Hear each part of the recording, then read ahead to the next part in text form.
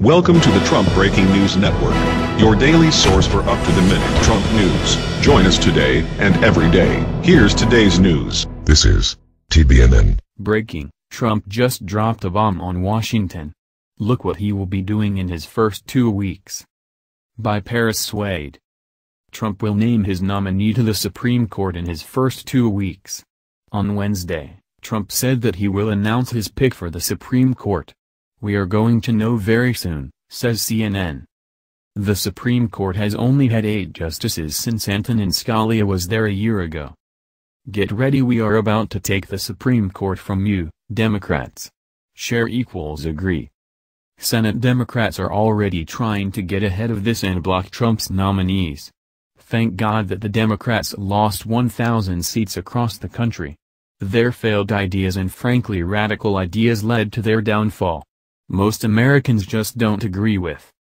Trump has previously released a list of the candidates that he will pick Supreme Court justices from, says the Gateway pundit.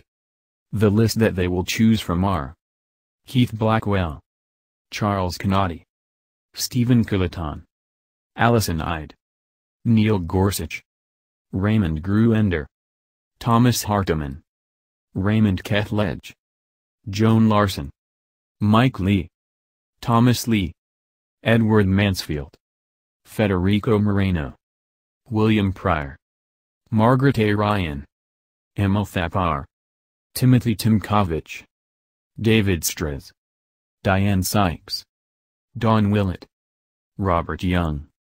Who do you think Trump should pick? We need to make the Supreme Court great again. The liberals wanted to liberalize it and use it to take the Second Amendment. Thank God that won't happen now. Let's make this country great again. Give me an amen if you agree.